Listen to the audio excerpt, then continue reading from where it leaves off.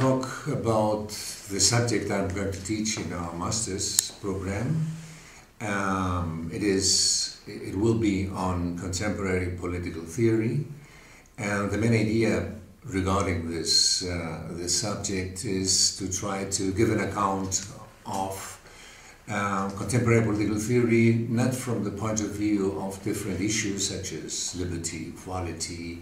democracy, or whatever, but instead in trying to focus on different currents in contemporary political theory, currents and some of the main authors that are representatives of the subject. So we will start with the Frankfurt School, then we'll deal with some postmodern authors, particularly with Michel Foucault. Apart from that, of course, all the John Rawls and the criticism that his theory found in communitarianism and republicanism. And I will particularly focus on what I consider to be the most important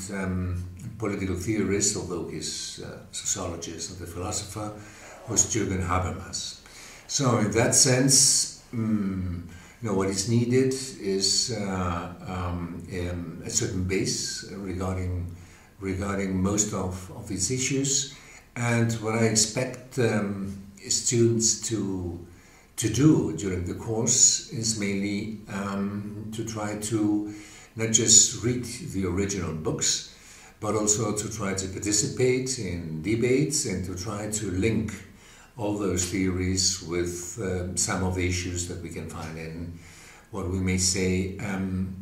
practical political theory. So it's not just to make speculations or dealing with abstract subjects. My main aim is really, and the main aim of the course is really to try to translate most of these theories into actual practice, which means to try to see how far they are capable of reflecting on the main issues that affect contemporary politics.